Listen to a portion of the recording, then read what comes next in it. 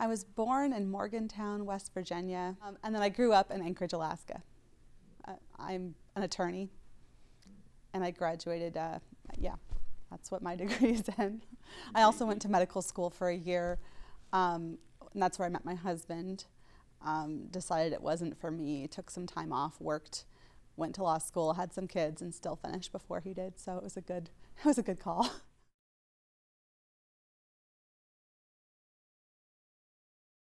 Socially tolerant, fiscally responsible, friendly to everybody. I think, we are a party that includes prostitutes and pastors. You don't see that anywhere else, and it's the diversity of thought is really neat. Everyone coming together and truly being tolerant of one another.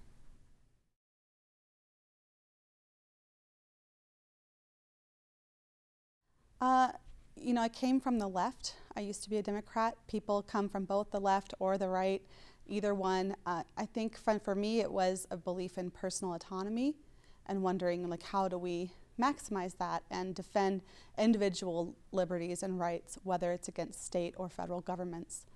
And libertarianism is the only party that's truly tolerant, that's looking for ways to respect everyone's rights.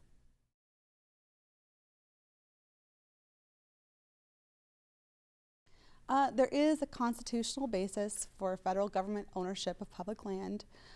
For me, I think that there is a basis for that, but it needs to be responsible and not mismanaged. To me, it's small potatoes. It's like, sure, like you set aside funds to maintain, you figure out what you need to keep going, but what can we do to reduce our spending overall? And my ways of doing that don't involve public lands.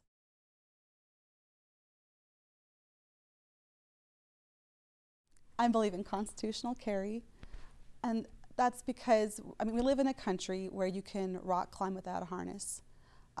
You can skydive, you can go dirt bike racing, and I like that. I like each mentally competent adult choosing their own risks for their own person and their own family.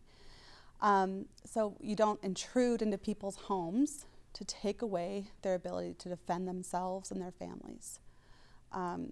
When it comes to finding out which individuals have committed crimes in the past or have threatened others or are not in fact mentally competent, and I would have really stringent barrier for that because it is a constitutional right, that's the time when I would say, well, yeah, you've given up your right to carry because you've committed violence. But for anyone who's peaceful, mentally competent, there's an absolute right to carry.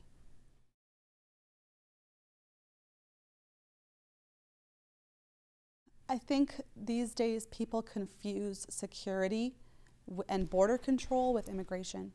So I would want to completely halt illegal immigration. I believe in safe, secure borders, making sure that we know who's coming in, that there's not violent criminals, there's no terrorists coming in. But I'd also really want to ramp up immigration on the legal aspect. And for those who are already here, I want some sort of registration process so that they have an incentive to go through those security procedures and checks and get in line for the legal immigration process.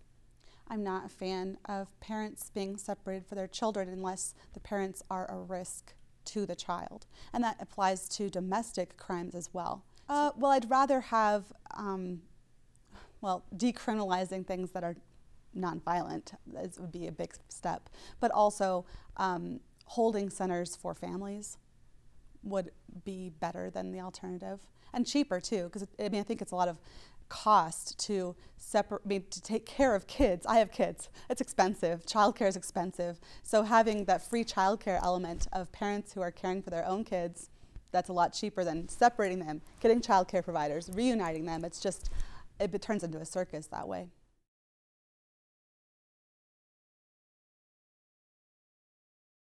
I can't speak to the current administration's goals or methods because Trump is sort of a party unto himself. And I do think that maybe his end goal is drop all countries everywhere, dropping all tariffs. In my book, that would be great, to have sort of more of a free trade.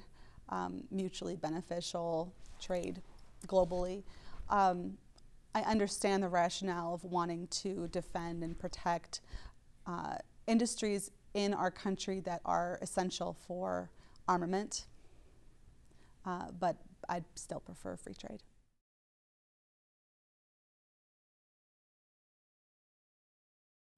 I believe it's better to do the right thing and suffer than do the wrong thing and suffer.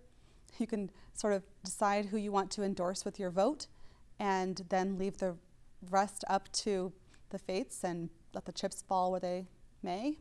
And I do think that picking a candidate according to who you believe in is really important. I believe that both of the other candidates have violated their oath to uphold the Constitution. So for me, that's a non-starter. I can't vote for either one, and that's why I got into this race. I mean, I think both the left and the right actually can sort of intersect if you really think about what it means to be tolerant. Opting for direct redistribution rather than government funding of for-profit, non-profit, religious, or even public entities, because that invites corruption. And just saying, let's let the people as individuals decide where to spend their money, what they care about. We don't have to fight about what the government funds.